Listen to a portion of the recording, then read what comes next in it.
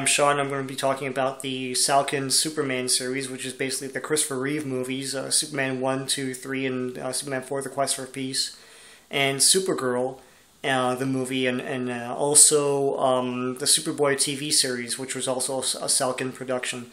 So the Salkinds were basically a father-son team who purchased the rights to Superman in the 70s and tried to make a movie on it for most of the 70s. And finally succeeded in the late 70s, finally getting Marlon Brando involved in the production and making people take the production seriously, and then getting Gene Hackman involved, and Gene Hackman played Lex Luthor, but refused to shave his head bald. And then they had to try and find a Superman, and they went into getting a relative unknown actor at the time, which was Christopher Reeve, who embodied the role perfectly, and launched Superman in 1978 to theaters. I think of the beginnings of the superhero craze today. I think of not the first Marvel movie and not the Batman in 1989, although that was a big factor in things. But I think Superman was the first movie to show audiences and studios that a superhero movie could be taken seriously at the theater and become a big mainstream success. Before Superman, Batman was the big franchise, like superhero franchise. Everyone knew the Adam West TV series. The problem with the Adam West TV series was that it was campy, it wasn't meant to be taken seriously, and that's what people thought of superheroes. And when Superman came out in 1978, it was a movie that presented itself as a serious film, like a big epic motion picture, not a superhero movie, but a great movie. And when you watch the movie, like it's broken up into three parts. The first part is very operatic. It's Krypton, and you know all the goings on there and how Krypton gets destroyed, and then they launch Jor-El launches his only son into space, and you know, in the hopes of him finding a home on Earth. All of that stuff is very everyone speaks like they're quoting Shakespeare or something, very histrionic speaking, and lots of big visuals when the planet gets destroyed. And then of course there's Smallville, and Smallville is shot very very majestic, very colorful, with the fields and the landscapes of America, very down home, American values. And then, of course, when Clark Kent goes to Metropolis, then it gets all sort of kind of sitcom-y, very snappy one-liners and snappy dialogue, very quick-paced dialogue. And then Gene Hackman is very jokey compared to the rest of the proceedings that you just saw. Superman himself doesn't appear till about 90 minutes into the movie, but I mean it's all in the for the sake of trying to present Superman as a serious myth rather than a jokey Adam West 60s type of character. Superman himself is presented as a man who can do no wrong. He's the ideal of America. Which is really cool. Back then, Superman and movies like Superman and Rocky and Star Wars were Reagan era before Reagan era itself. I mean, when Ronald Reagan came to power, people look at that era of his presidency as a time when America was very optimistic, where they thought that they could do anything, which they can, and you know, very optimistic about where their country was going and where it was coming from, and really trying to embody the ideals of America being strong but friendly, strong but fair, and very moral. And that's what Superman was supposed to embody. And I think that's kind of lost today. I think Superman would...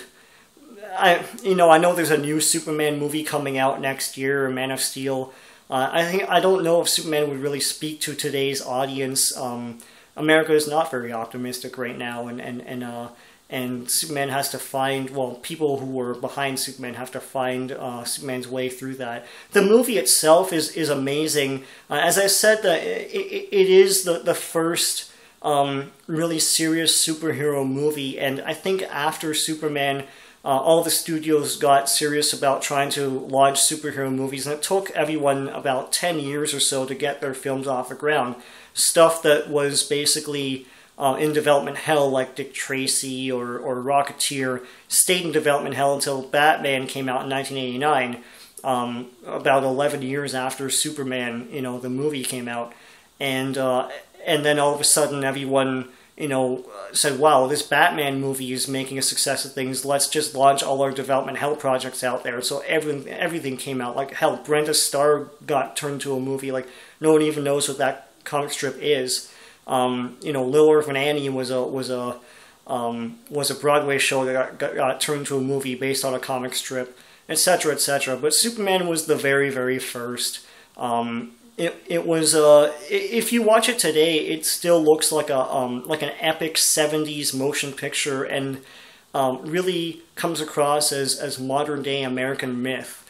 There are points that you could say are bad, like it is, as I said, disjointed, but when you watch it as a whole, it is pretty cool. And I know a lot of people harp on the whole the ending of the film, where Superman turns back time by reversing the Earth's rotation and then saving Lois Lane.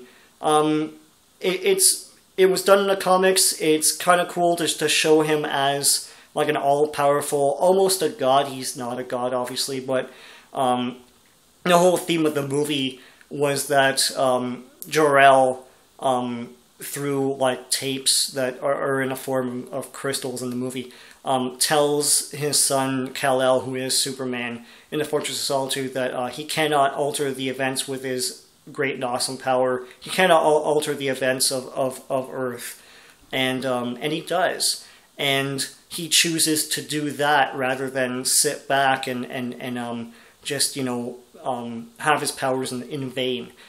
So I thought that was cool that it brings that whole story, like that ridiculous part where he turns the world backwards, does bring a story arc to a close, and it's a closure that you wouldn't think would happen, because you would think that Superman wouldn't use his powers to alter the events of the Earth, and he does this one selfish act with his powers defying his father. Which is a pretty cool ending. So if you look at it that way, the ending is good. So screw you. Superman the movie was a huge success, obviously, and it made a star out of Christopher Reeve, who is a really good actor. He really embodies the role of Superman.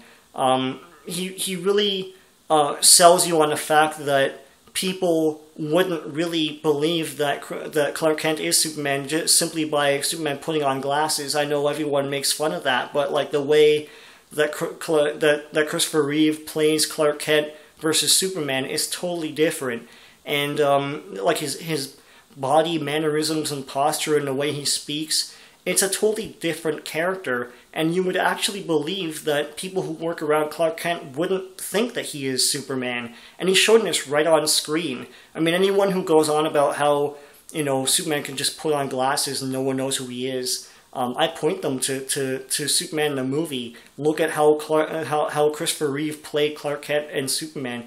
It's possible. So it's a really great movie, and I love that it is Superman come to life. He has his costume and everything.